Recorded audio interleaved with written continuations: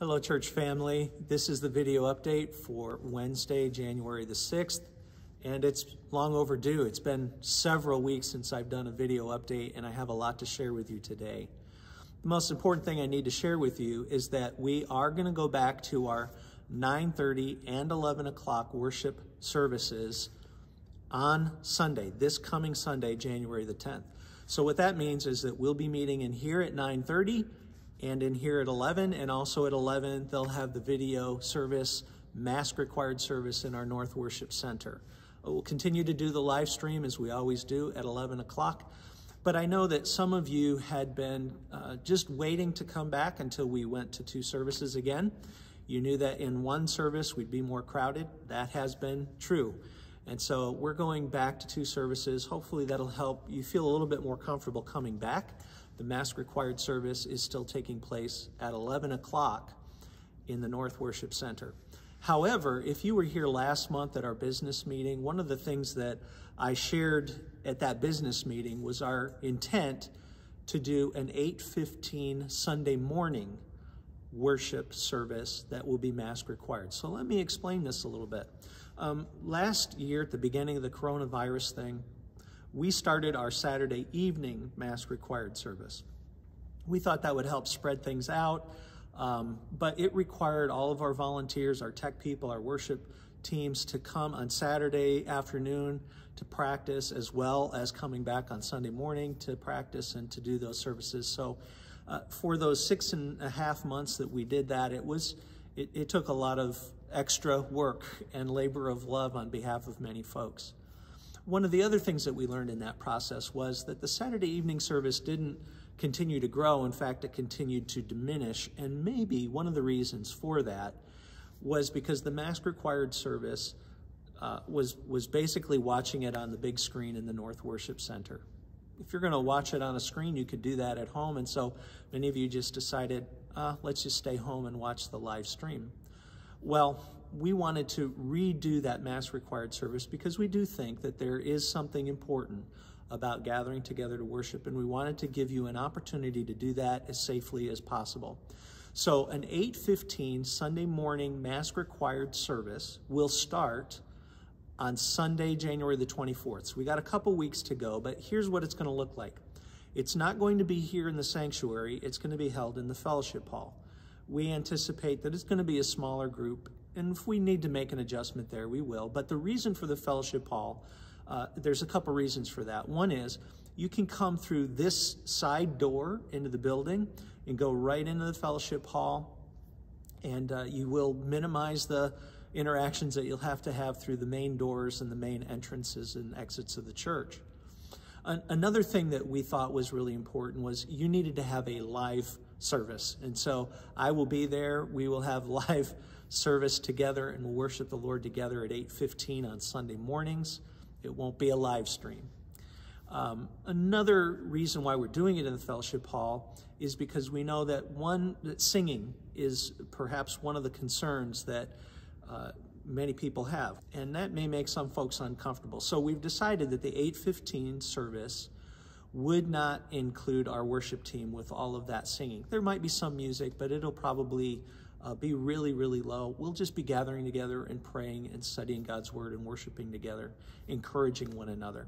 And so we're doing it in the fellowship hall because that room is going to be clean. No one will have been in for days. You can come in and out of that side door.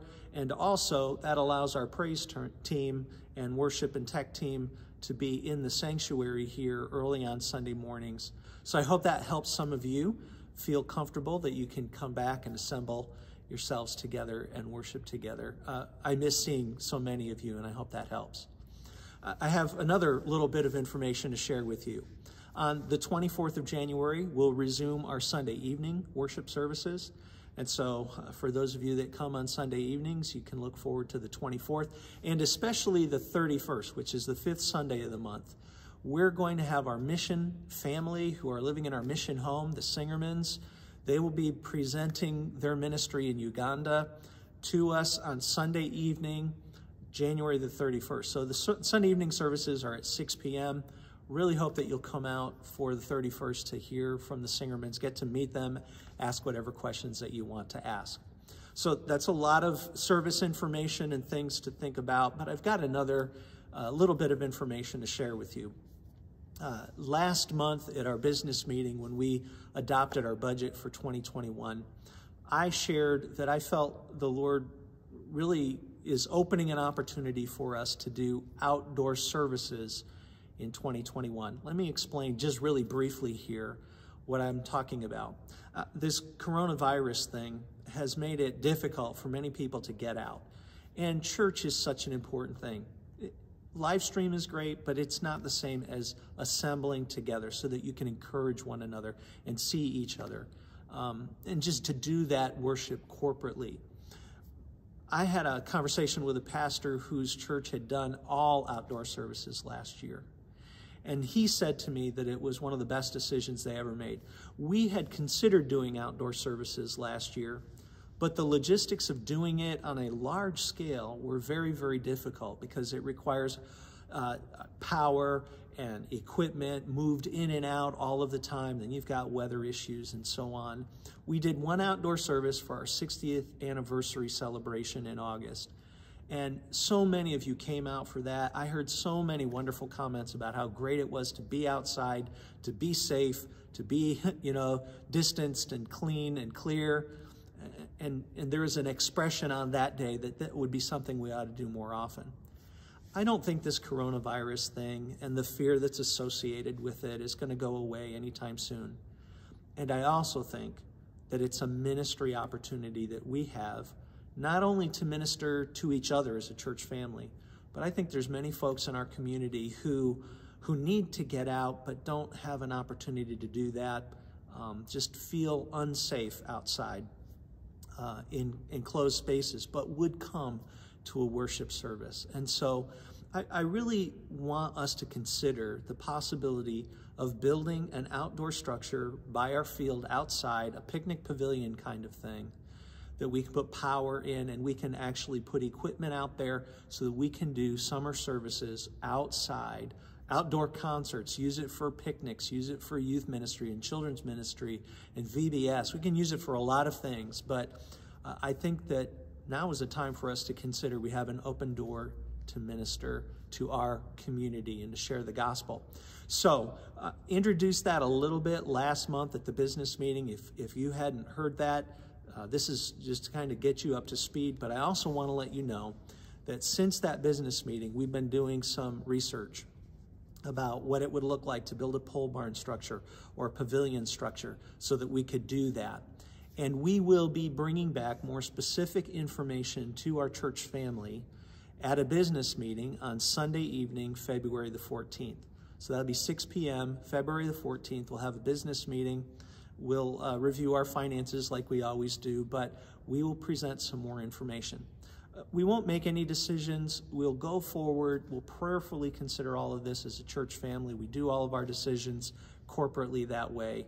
But you need to know where we're headed and what's going to happen on the 14th. I encourage you to be a part of it.